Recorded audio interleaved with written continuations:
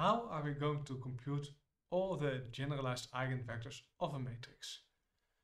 Let us start with some good news here. They do not come alone, but they do come in sets, so-called cycles. So if you have found one, you can immediately find a whole cycle. How? And what do we mean with a cycle? That is what you will see in this video. So let A be some large matrix, n times n matrix, with some eigenvalue lambda.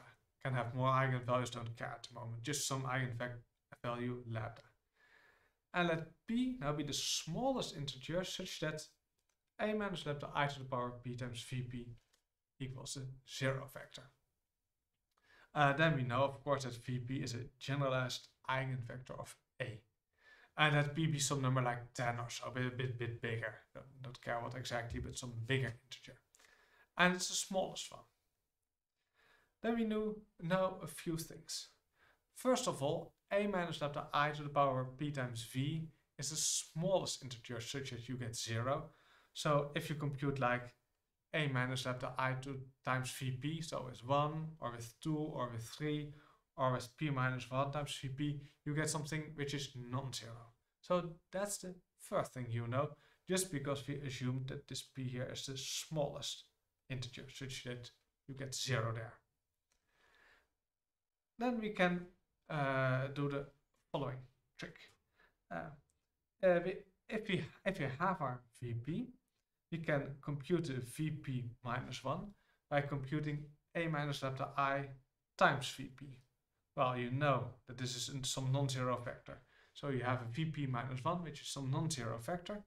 Moreover, if you multiply now left and right by A minus lambda I to the power P minus 1 times this Vp minus 1, then you get your A minus lambda I to the power P minus 1 times Vp minus 1 on the left, and A minus lambda I to the power P minus 1 times another A minus lambda I times Vp on the right, which gives you the zero vector. So that you see this Vp minus 1 is not a zero vector, and you also see that it is in the null space of A minus lambda I to the power P minus 1. So this Vp minus 1 is also a generalized eigenvector. So you started out with Vp, you compute A minus lambda I times this Vp, you get your Vp minus 1, and that is also a generalized eigenvector. And you can continue this trick, of course, by multiplying your Vp with A minus lambda I squared. That gives you your Vp minus 2. For the same reason, again, because of this first part, it's a non-zero vector. And if you now multiply with A minus lambda I to the power P minus 2, you get zero vector. So this Vp minus 2 is also a generalized eigenvector. And you can, instead of computing like A minus lambda I squared times Vp, it's usually easier to use your Vp minus 1 and to compute A minus lambda I times Vp minus 1. So you start with your Vp, you multiply it with A minus lambda I, you get your Vp minus 1, you get another generalized eigenvector, and you can continue this process. So you get the Vp minus 1 until you are at V1. And this gives you a so-called cycle of P generalized eigenvectors. Your Vi, so what you in fact have is then your Vp pre-multiplied with A minus lambda I to the power P minus I. So I is then 1, 2, 3 and so on. This Vp is, say, the initial vector, called initial vector, even though it's written last in the sequence. And this V1 is where you eventually end up with is A minus lambda I to the power P minus 1 times Vp is called the terminal vector. So it's written first, but it's called the terminal vector. And notice, by the way, that this V1 is a normal eigenvector.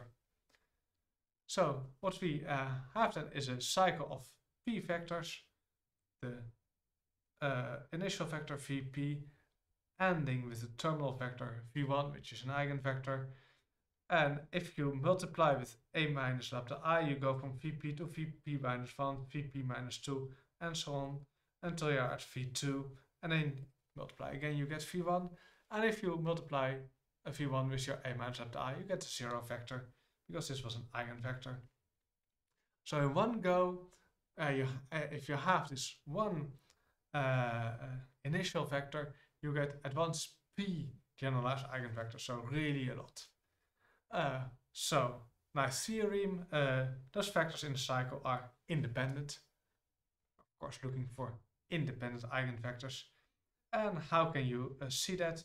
Well, that's actually not so difficult. Write down the definition of independence, C1 V1 plus Cp Vp equals 0. Does it have a non-trivial solution? Well, multiply with a minus lambda I to the power p minus 1. Then all vectors are mapped to 0 except for this last one. So you get Cp times v, a minus lambda I to the power p minus 1 times v1 equals 0. So that means Cp has to be 0. And using this, you can do it for all the other ones as well. So we multiply with a minus lambda I to the power of p minus 2, shows that Cp minus 1 is 0, and so on and so forth.